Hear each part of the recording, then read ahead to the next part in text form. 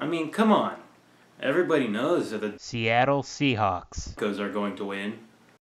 There was also after the game, in which there was a problem with their security, in which there was a guy who came in during a press conference of one of the players, and he started shouting nonsense about investigating.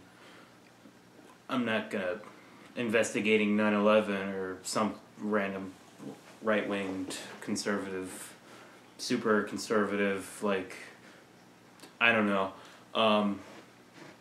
crap, basically. And how he got through was that he had a pass from a past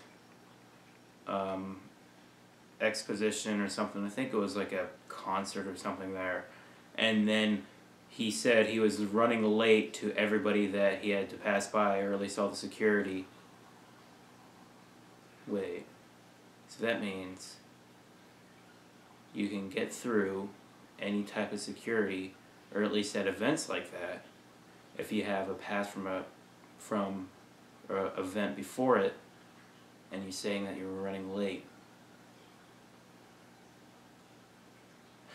Well, I think that's about time for that. I have to leave. I have to go find a nearby event, and it's coming up, and then one after that.